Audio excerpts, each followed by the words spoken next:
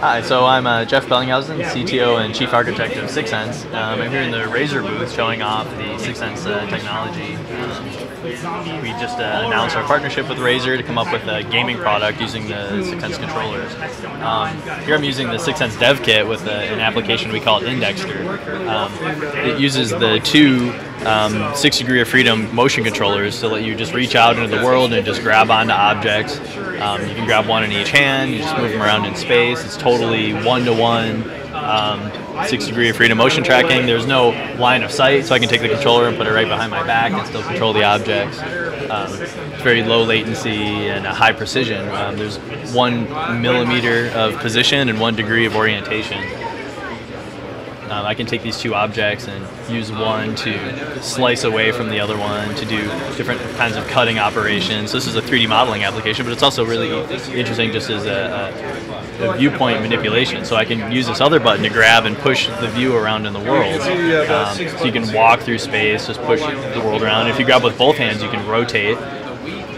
You can pitch up and down, or look in and out, or you can stretch your hands apart to zoom in. So you can zoom in, look at very small details, and then very fluidly zoom back out. So it's a very quick and natural way to interact with the scene. I can bring up this GUI panel here that's like a 2D control panel. It's like a virtual PDA that's always with you there in the world.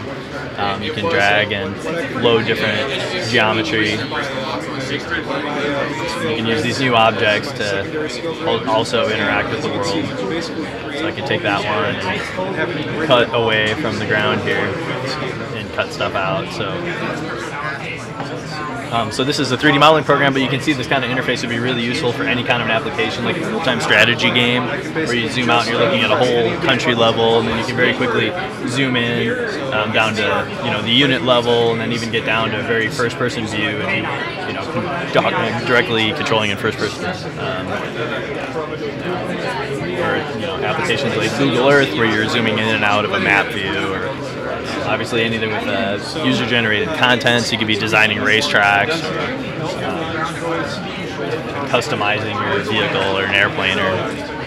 So this is Left 4 Dead 2 that's been modified to support the Sixense motion controller. So you can see I can control the view with this right-hand controller, and it's a very fast and responsive one-to-one look mode. And then I can use this other controller for gestures, like I can pick next weapon, previous weapon, or melee attack to push the zombies back, and then shoot with the other hand.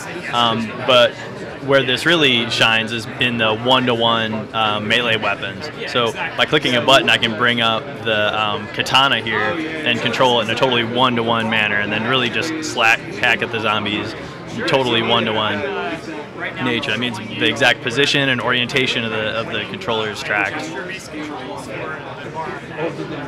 There are other gestures like jump and crouch, and they're all just very intuitive, very quick little motions. So we're trying to focus on very competitive, action-packed games like Left 4 Dead 2.